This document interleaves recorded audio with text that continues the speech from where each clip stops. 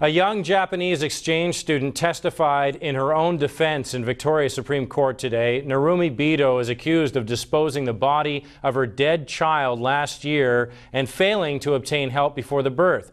Amidst tears, the UVic student described how a month and a half after arriving in this country, she gave birth alone in the middle of the night to a newborn who showed no signs of life.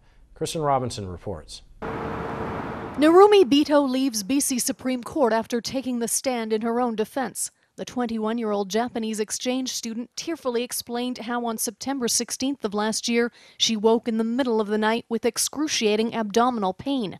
Bito went back and forth to the bathroom at her Saanich homestay house 2 or 3 times before she testified she put pressure on her abdomen and the baby came. Bito looked in the toilet and saw the baby. The defense asked, "Did it make any noise?" Bito replied, "No, I couldn't hear anything. I tried to scoop it up, but there was some connection between the baby and me. I tried to cut the cord."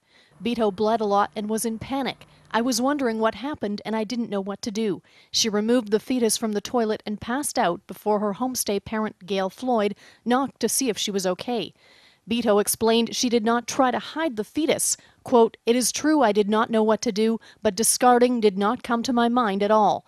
When Floyd left for work, Bito wanted to wrap the baby in her own towel. When she couldn't find it, she put the baby in a plastic bag and placed it in her room. Because, she told the court, "I just want it to be together."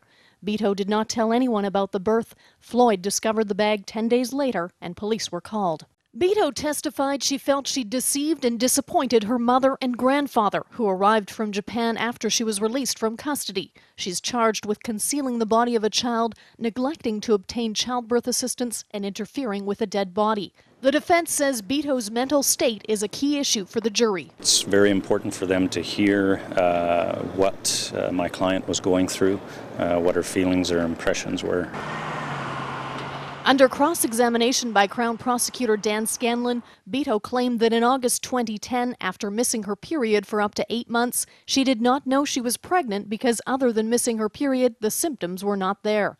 By September, she testified she knew she was going to give birth in Canada, but did not take steps to see to the health of the child she was carrying. She also did not have a clear plan for a safe birth. Bito says she did not ask for help from her homestay mother because she did not want to trouble her.